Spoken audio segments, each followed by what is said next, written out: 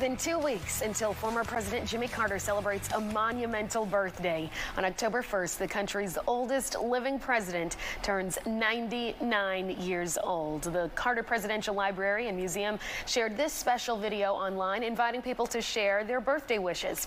On October 1st, the center will host a big party and a screening of the 1977 film, All the President's Men. The library and museum will also offer admission for just 99 cents. Admission is free for children and teens under 16. You can also sign a virtual birthday card or even submit a picture of yourself to become part of this intricate mosaic. It's made up of hundreds of photos in Mr. Carter's image. And if you share a birthday wish on social media, you're asked to use the hashtag JimmyCarter99.